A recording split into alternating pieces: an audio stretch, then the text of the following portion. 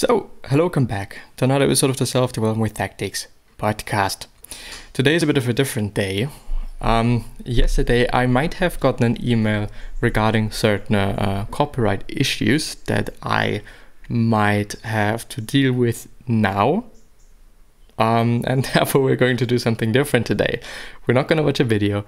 I think it is complicated. I mean, there are reaction videos, and they're also stated as reaction videos, which is basically kind of, I think, also the form that I'm kind of in at this point of time. But I don't know what rules are when it comes to podcasts, since I am using the audio of the video and then upload it as a podcast so that, people sometimes do not have the time to watch a fucking 30-minute video, and or it is just more convenient and better for them in terms of learning, in terms of whatever the fuck. I don't know. But there we are. We're going through another book summary, kind of back to the roots. I am probably going to go for bottom to top, because I sometimes have a feeling, well, actually quite often have a feeling that it is better. There we go. I don't yet know how to deal with that shit now, but I think, yeah, that works quite well.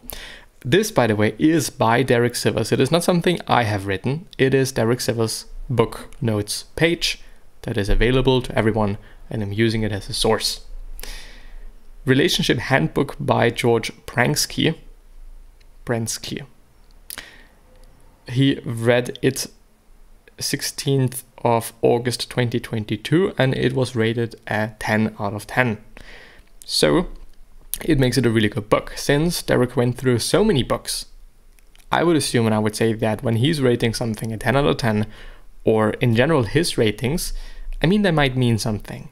Of course, it is very specific to him and specific to what he already knows, probably, and what his experiences are, and so on and so forth, and him as a person, but still, it might mean something. Best philosophy of loving relationships I have ever found. Like meditation teaches you that mood pass, this experienced marriage counselor says this applies to relationship communication as well. When angry or insecure, don't vent, don't share that. Let the feeling pass. Your anger doesn't reveal some real truth. Everyone in a romantic relationship should read this. And here I am. Since I am in a romantic relationship, maybe there's something good to me, even though I think that we're already doing quite well, to be honest. The reason they seek so much excitement is that excitement is not very satisfying. Which makes sense. I mean, I don't think very satisfying. But, well, it is not very satisfying. So it is satisfying to some degree, but not that much, so which leads to us needing quite a bit of it. So actually quite a lot of it. So maybe, just maybe, we're searching more excitement, the thrill, because of that, because we do not get that much out of it. The opposite of disagreeing is understanding. I think understanding, and I mean, it's basically empathy, isn't it? Empathy and being able to understand somebody is a crucial skill, well, I would actually say it is a hard skill. Since soft skills are always, being talked down that much, I think they matter quite a bunch. I think they should not be overlooked. And when it comes to hiring, I guess this is still something that people are doing. I mean, I would assume, can you actually see what I'm seeing? I don't think so. And I cannot, can I do this? Well, anyway, I think that when you're hiring somebody, and especially when it is a position in which this person has to deal with people in, it makes really sense, to think about empathy and think about human skills. And I would assume that a good set of human skills and being good at dealing with other people is a great way also to excel your career and, well, I would argue also to be happier. I mean, if people like you, and a lot of people like you, I would feel better about myself compared to nobody likes me and everyone quite hates me. So it just does make sense, I'd say. Let's actually pick the one that I see, or that you as well see. A focus on problems is the #1 relationship killer. It lowers your spirits and makes things look worse than they really are. Yeah. I mean, the thing is, when you've been in a relationship for, I don't know, let's actually also say a few months, it still says something. I mean, it might say something good about the relationship, or it might be saying something good about you as a person, you know, you trying to get things right, or the other person trying to kind of work that out, even though maybe it clearly won't ever be fine, or it won't ever be correct, or it won't ever work out. But still, I think definitely, and this is something that we could all apply to life, basically. Always focusing on the things that we're not having, always focusing on the things that we lack, that we would like to have, always the problems. Yeah, I mean, it is not good, is it? Focus on the good things sometimes, and or at least realize when you're being too, you know, maybe too negative, when you're being too focused on the downsides. There are many upsides, and there are many upsides we could also, I want to underline could, think about, keep in mind, we could think of, but it is difficult. It really is. I mean, if it was so easy, we would all have 6-pack abs and be really rich and whatever. If it was only about, you know, talking to ourselves in a good way or positively, or if it was just only about reading books and so on and so forth. I mean, there are many examples for that.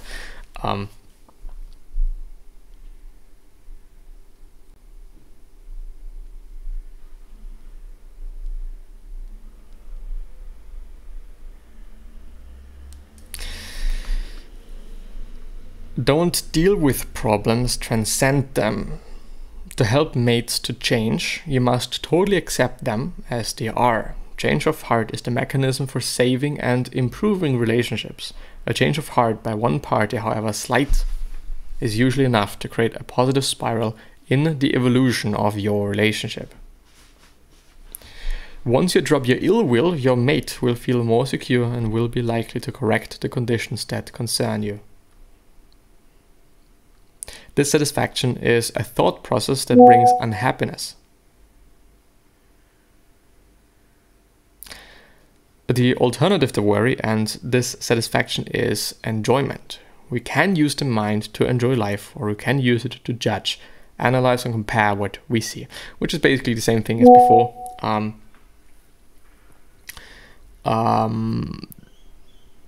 Keeping in mind, thinking about positives, and or just, I mean, realizing, as I said before, realizing that we can do either or.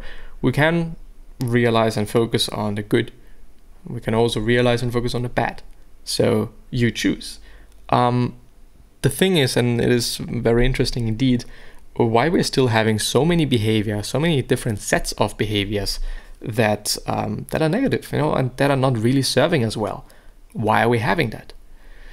The problem is, and also according to other people, for example Andrew Huberman, that those sets of behaviors, they were not made for 2022, nor 2023, nor 2020.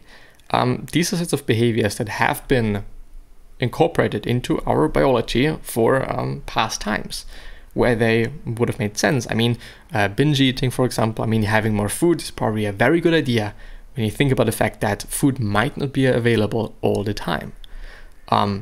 Or focusing on a bad, you know, mitigating the risks, mitigating the chance that you're gonna fucking die. At this point in time, we're not that likely to die on a daily basis. So, you know, things do not change that quickly, apparently, and we proactively have to work on that.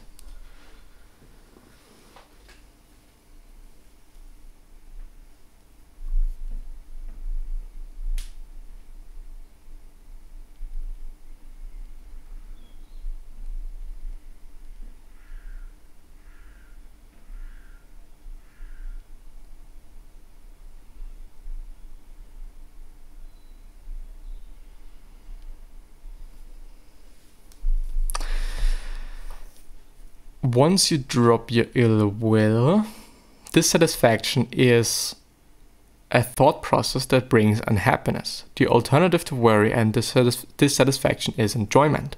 We can use the mind to enjoy life, or we can use it to judge, analyze, and I've already read that.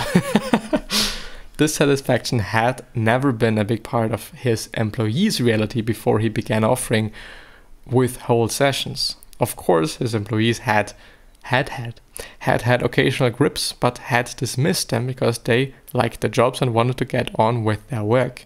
When John introduced the idea of dissatisfaction to the group, his employees began to look for trouble. As time went on, they thought more and more about dissatisfaction and less about their work. Now they shared a dissatisfaction mindset. Also, yes, I can think about things and I can talk about things.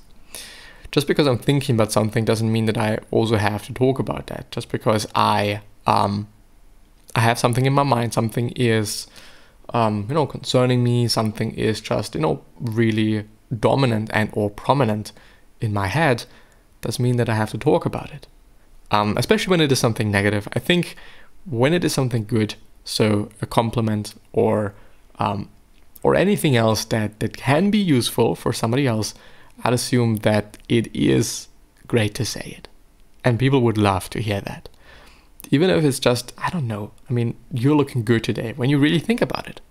And when you're having it in your mind. I think it is a very easy way to make your world better. And somebody else's as well, but I think, I don't know how big the circle is, like metaphorically speaking. But yeah. Mindsets are self-validating. For example, suspicious people look for signs of betrayal and find it everywhere. Yes. What we're searching for is probably also what we're gonna find. People easily see their own good intentions, but have difficulty seeing the good intentions of others. Well, I don't know about that. I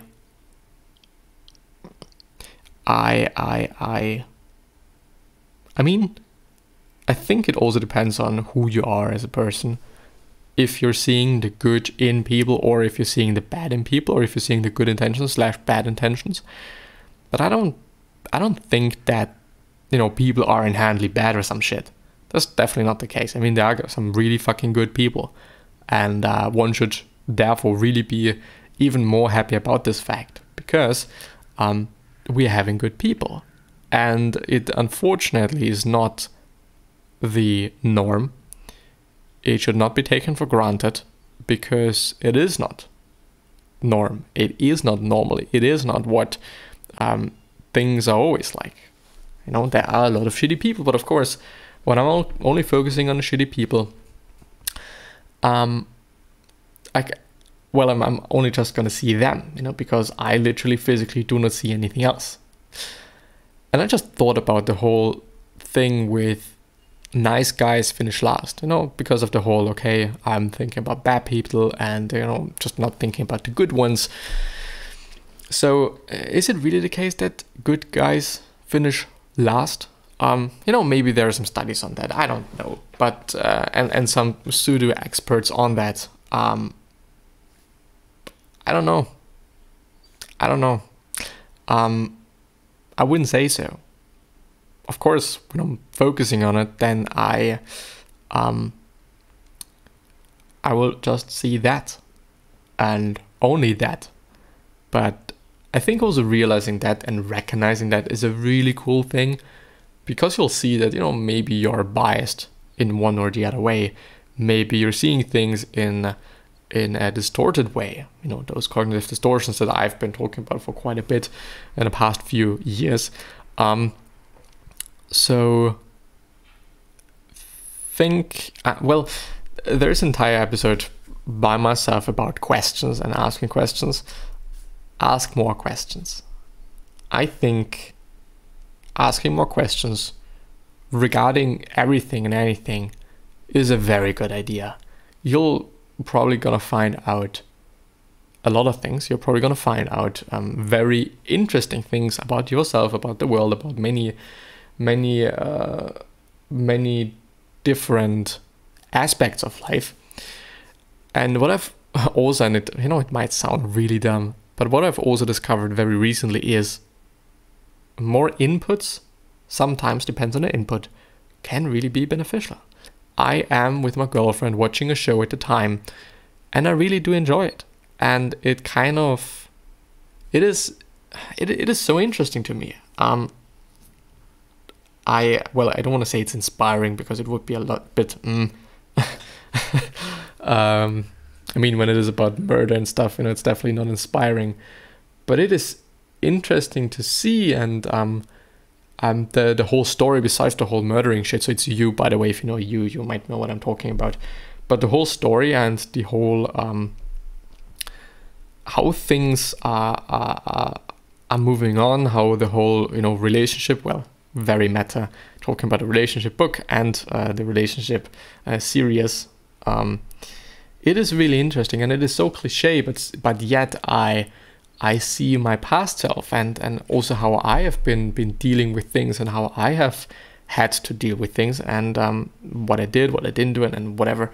Very interesting, really, really interesting. And I thought and found that quite astonishing as well. Again, as dumb as it might sound, I find that interesting that through those inputs one can gain insights. And this led me to thinking, well, nonfiction books can be incredibly useful, because to be honest, I never quite thought they can be, besides of course rest and just enjoying your life and enjoying the book. But I mean, people, I think like Bill Gates, for example, they also pointed out that they learn quite a lot from non-fictional books. But well, it really depends on the story then, and heavily on the story. But I would also argue that probably you'll remember those things a bit better than quite any non-fictional book. But yeah, anyway, fiction versus non-fiction. I'm hopefully going to see you the next time. So bye bye, I guess.